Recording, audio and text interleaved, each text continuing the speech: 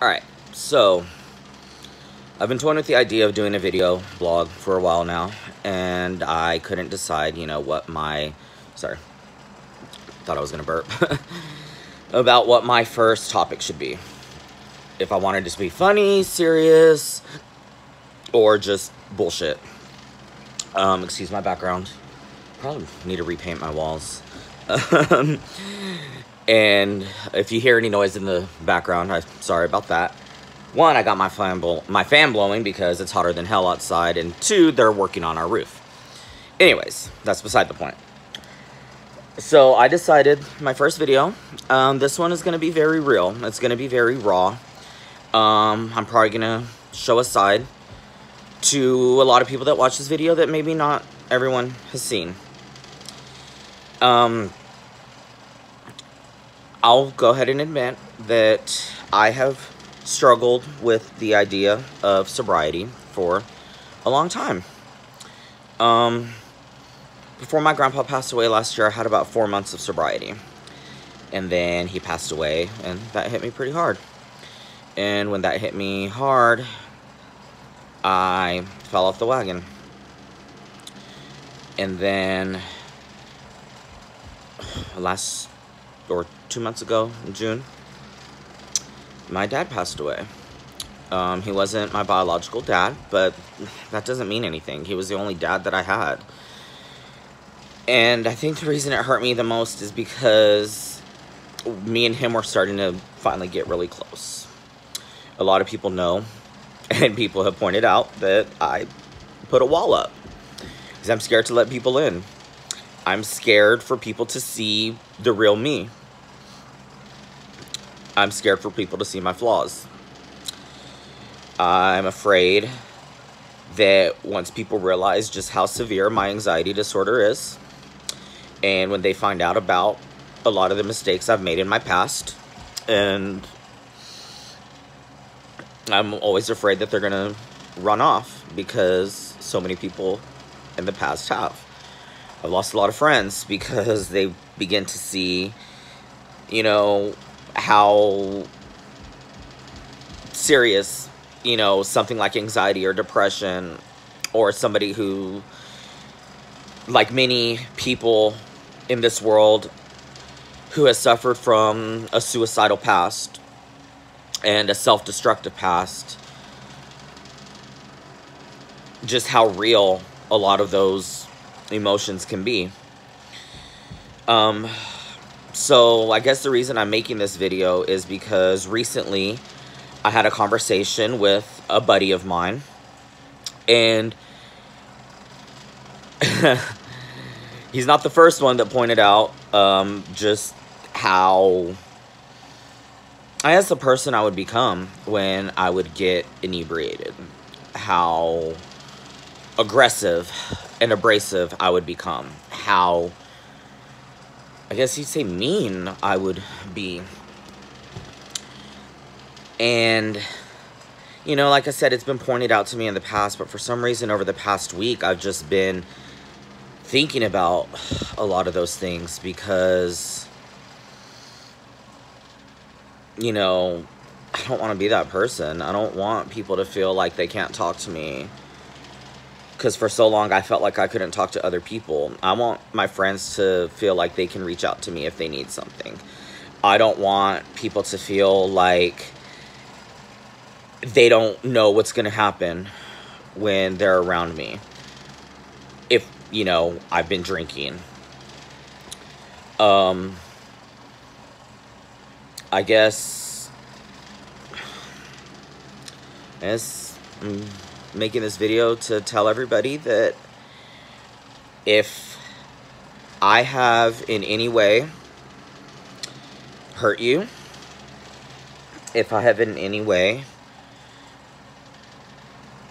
been ugly towards you, my friends, my family, I want to say I'm sorry. This is me being 100% genuine.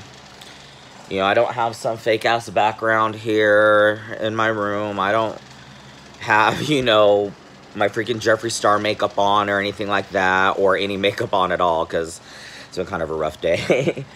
But yeah, I just wanted to say to everyone that I may have hurt when I was using my drinking to cope with a lot of the pain that I've dealt with, when I was using it to cope with a lot of the insecurities that I had. Again, you know, I'm sorry. I hope that people can eventually see the real me, and that, you know, I do care about my friends. I do love and care about my family. So, you know, maybe it's time for me to stop relying on unhealthy coping mechanisms to deal with a lot of those things. Because, you know, eventually I'll reveal a lot of what I've been through to people. Not because I want people to feel sorry for me or anything like that. That's not the case. But because I know that there's a lot of people out there that deal with anxiety. They deal with depression. Especially a lot of men, you know, gay or straight. You know, we live in a society where, you know, a lot of men are afraid to talk about their feelings. They're afraid to reach out to their buddies or to, you know, their family, because they're afraid that by talking about their emotions or by talking about their anxiety or their depression, that's going to make them seem weak. And it doesn't.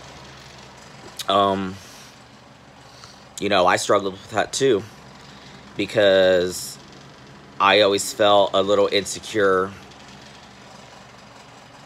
on my, I guess, with my masculinity, because I was gay.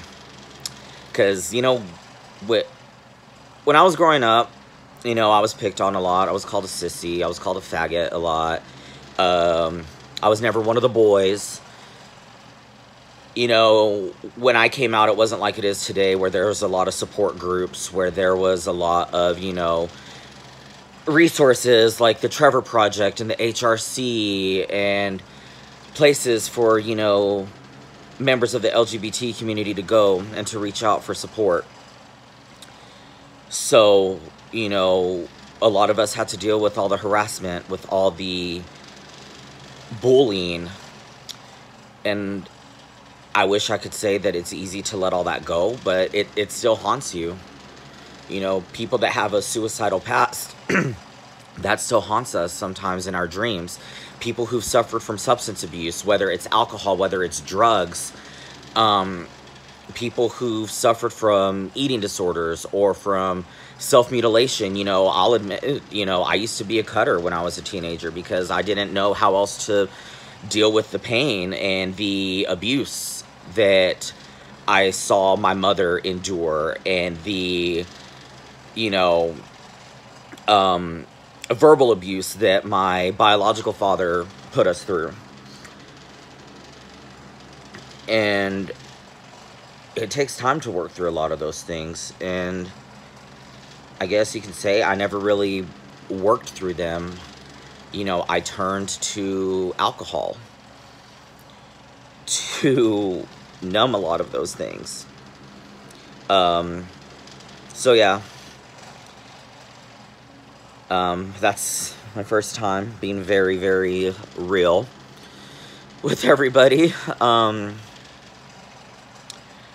Again, like I said, you know, I'm sorry to, you know, my friends, my family, anybody that I may have hurt when I was going through a lot of these things.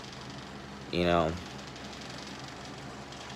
I love y'all, and I just want y'all to know that, you know, if you're ever going through something, you know, don't be afraid to reach out. And if you're somebody who has a friend that goes through anxiety or mental illness, be there for them. Don't think that by them reaching out to you that they're being needy all the time. Because I will say personally, sometimes that phone call or that text message or that pop-up visit to their house can save their life. I don't know how many times, you know, I've called some of my friends, and the simple fact that they answered and let me vent to them saved my life, because I was on the verge of doing something stupid. So, you know, it's been a tough year for a lot of people. And I just want everybody to know that we're going to get through this. It's going to be okay. Thank y'all for letting me share. Thank y'all for letting me be vulnerable. I hope I can make this a regular thing. All the videos aren't going to be as serious or as real as this, but there are going to be some that are. And then, you know, maybe eventually I can get, you know, like a better background or something, and or at least find the energy to paint my wall.